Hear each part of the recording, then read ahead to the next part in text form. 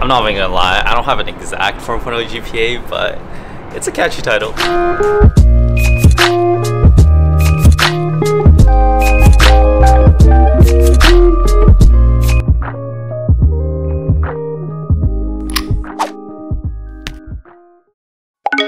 I thought I had it all together, but I was led astray the day you walked away. You were the clock that was ticking in my home, changed my state of mind. The love's so hard to find. Your feelings changed like the weather, went from clear to gray. All that time and pain. How can I go on with the cup falling apart? Love's so hard to find when someone's on your mind. Listen, baby, your wish is my command.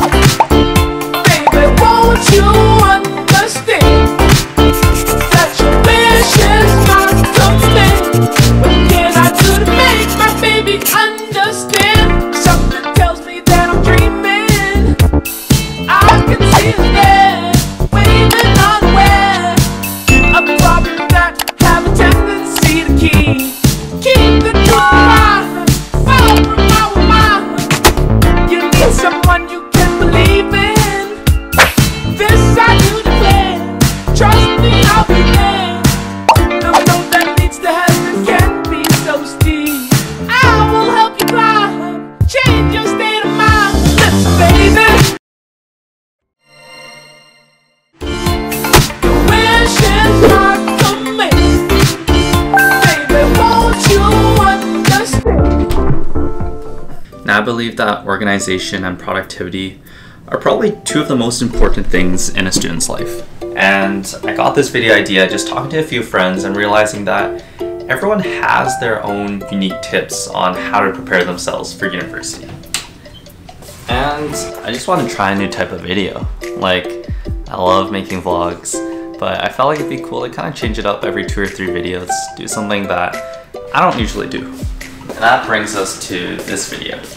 Today I'll be going over a few of the more essential tools that I've been so reliant on over the past few years, as well as some of the more cool and niche tools that maybe could find their way of use. What do I even say now? Like, how do I even transition to the next?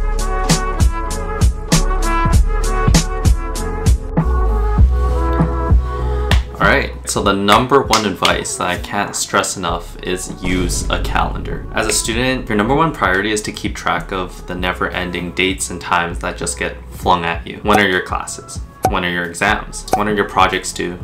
And on top of that, you need to factor in social hangouts, I don't know, any errands that you might have to do, and it gets really overwhelming. So that's why I think having a calendar is just so useful, because you get to keep track of all of that in one place. Personally, I use Google Calendar, and for me, that's just the optimal choice because there's a lot of cross-platform functionalities and a lot of things intertwined into the Google ecosystem, like Google Drive, Gmail, that just makes my life a lot easier. Some other people, they like to use Apple Calendar, or I guess like a physical calendar, but let me actually show you guys what I mean. This right here is my Google Calendar.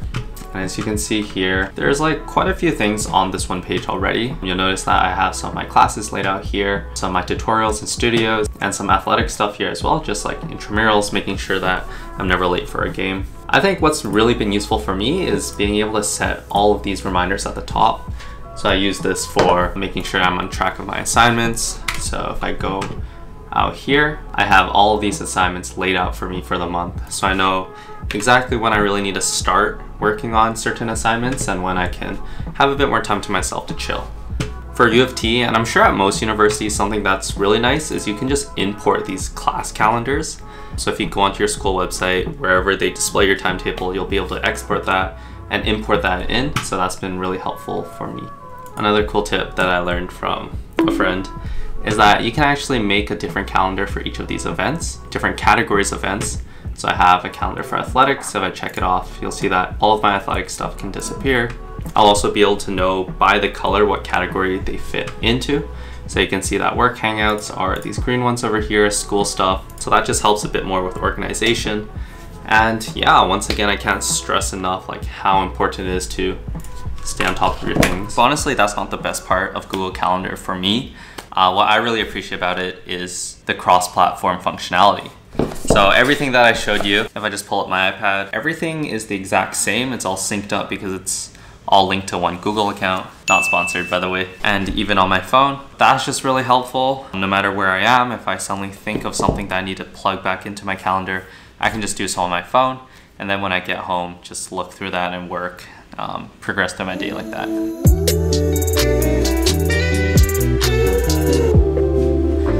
All right, tip number 2. Number 2 on my list is to have a to-do list. And the main purposes of a to-do list that I use for my day-to-day is, of course, number 1, just stay organized.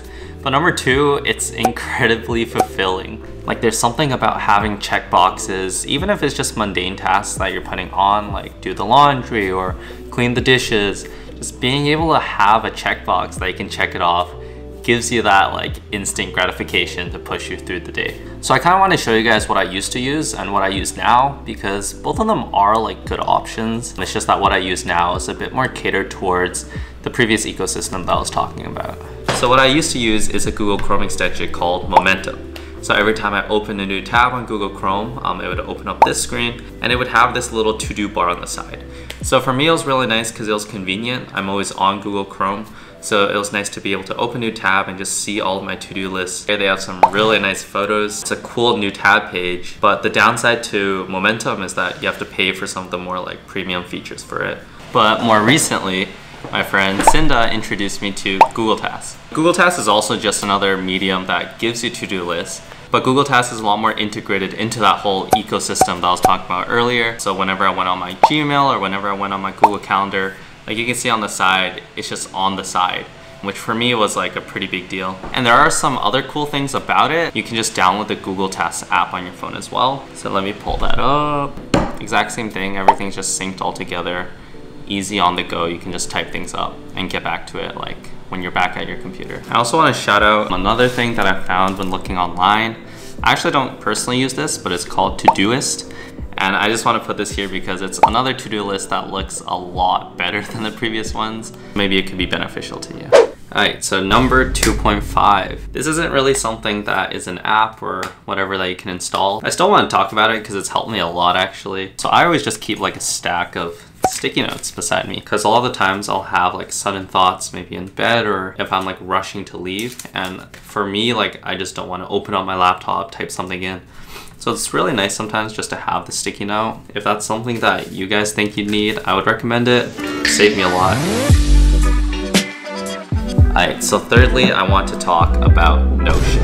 And personally, I don't even use Notion that much, but it's a tool that's so useful. If you choose to use it right or use it regularly, I think it could substitute everything I talked about before and kind of put it all into one place for everything that you need.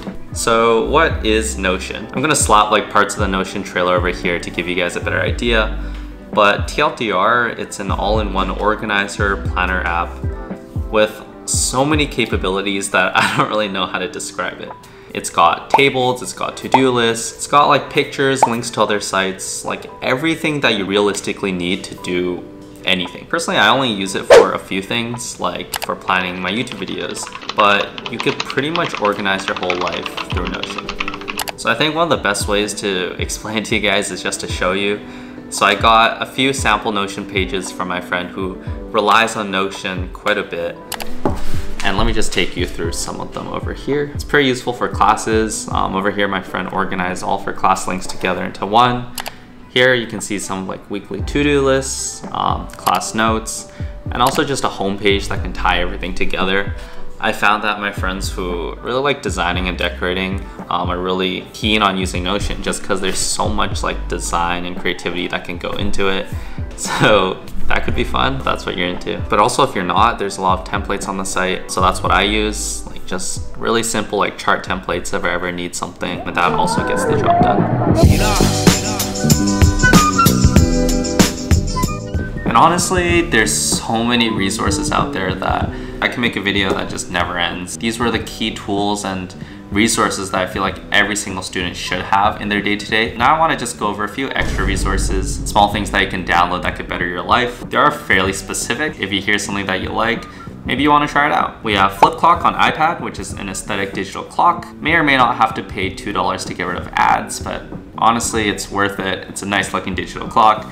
You have Eyedropper, which is a Chrome extension tool that lets you know the exact color code of a pixel on your current website. Alarmy, an alarm clock app that gets you to complete a task like solve a math problem or take a photo to turn that alarm off. Picture-in-picture extension, a Chrome extension that floats a video screen somewhere on your screen so that you're able to keep track, stay watching that video while also completing other tasks. And Forest, a phone app that helps you stay productive for sprints at a time. You plant a tree when you want to start staying focused, and if you leave your app during that time, the tree dies, which we don't want. And honestly, what matters most is just that you're tackling your task head on, making sure that you're staying on top of it. So for me, whenever I open my laptop, Google Calendar, Google Tasks, those are the first things that all automatically turn on. So that just kind of forces me to have to deal with my problems right away. So really just figure out like how to get that done for you, whichever one of these methods are the most convenient. And yeah, this was a pretty low-key video, pretty different from what I'm used to, but expect more vlogs coming up once the weather gets better. Look how nasty this is. Something, outro, ciao.